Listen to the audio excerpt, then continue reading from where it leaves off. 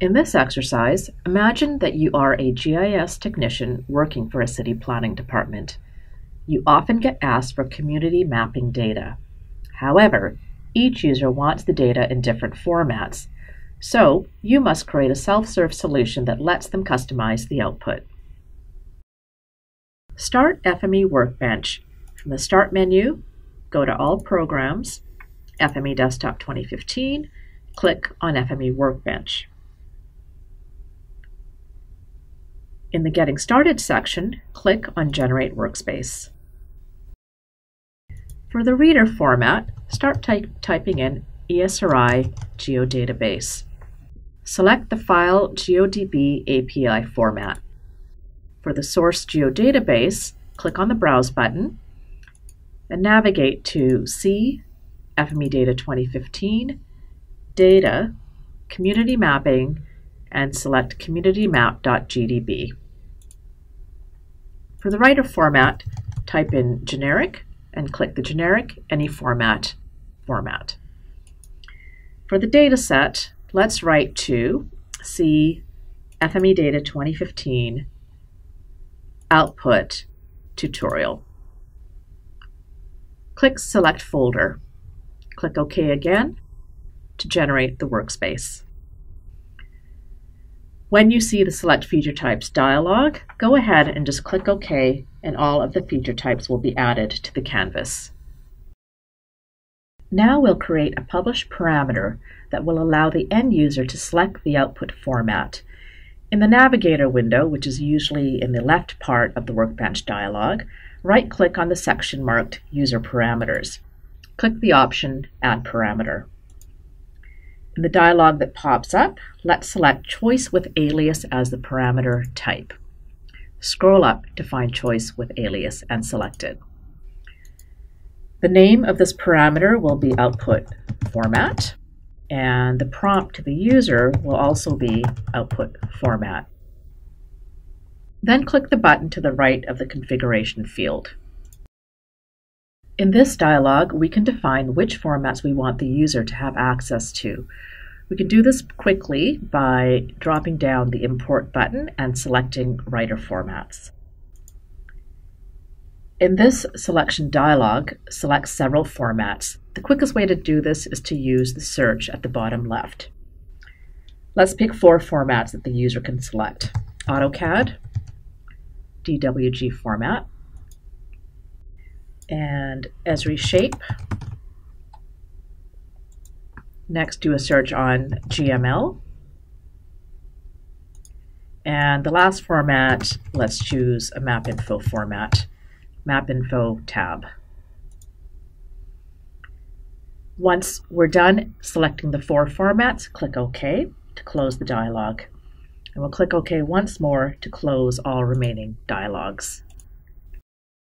Now that we've created a user parameter, in other words, a way for the user to make a choice, we must assign this to an existing writer.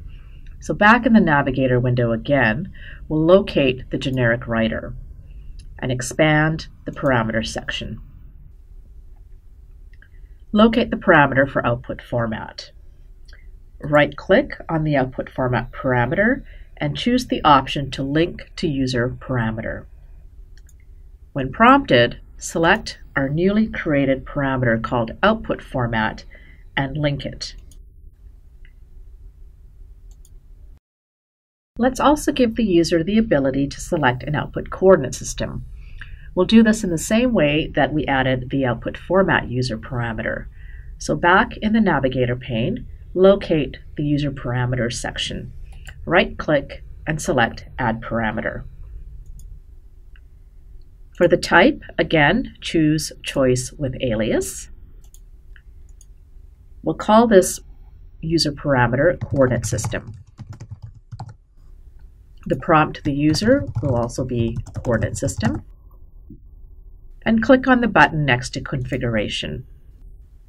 Click the Import button, and this time choose Coordinate System. We'll allow the user to choose from one of 2 coordinate systems: a lat-long 84 coordinate system and a UTM 83 coordinate system.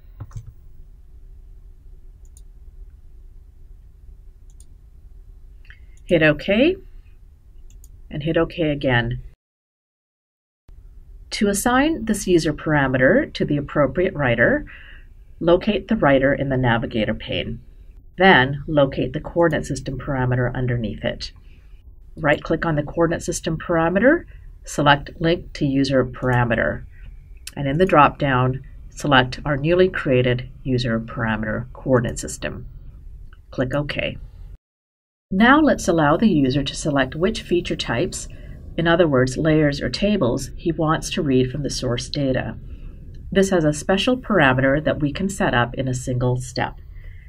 In the Navigator window, locate the geodatabase reader and expand its parameters. Expand the feature types to read parameters and right-click on the feature types to read parameter at the bottom. Select the option Create User Parameter. This opens a dialog in which the list of available tables are defined.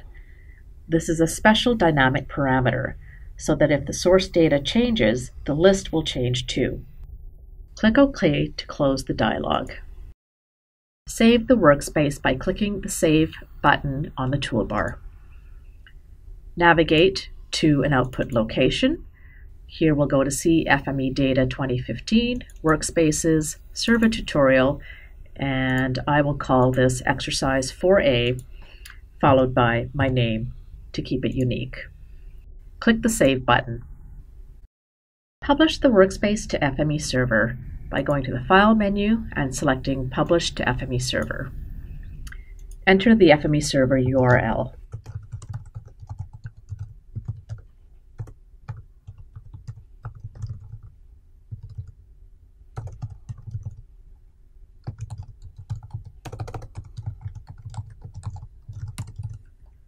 Enter the username, tutorial, then enter the password. Click Next. Ensure the repository name is the tutorial repository. This time we'll use data that is already stored as a shared resource on FME Server, so simply click the Next button to continue. The final step is to register what services to record the workspace against.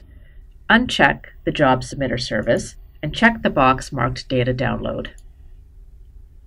Now click the Publish button. The workspace and the source dataset are published to the FME Server. We'll run this workspace on FME Server. In your web browser, navigate to the tutorial server. Click on the Run Workspace button. Now click on the tutorial repository, and then click on the workspace we just uploaded to FME Server. Click on the Data Download service. And now we're presented with the published parameters for this workspace.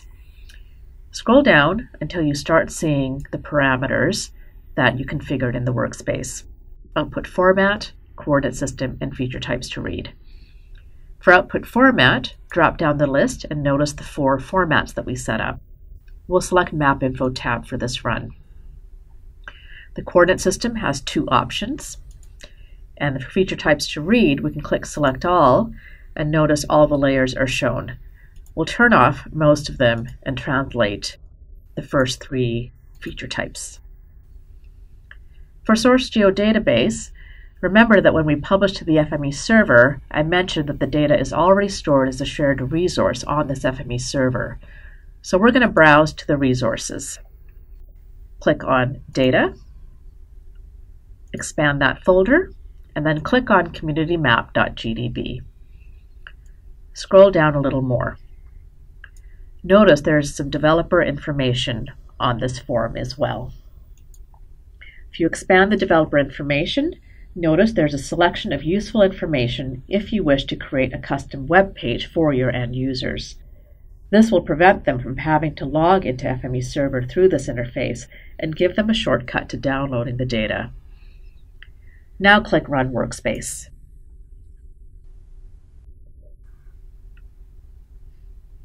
We've got a data download URL.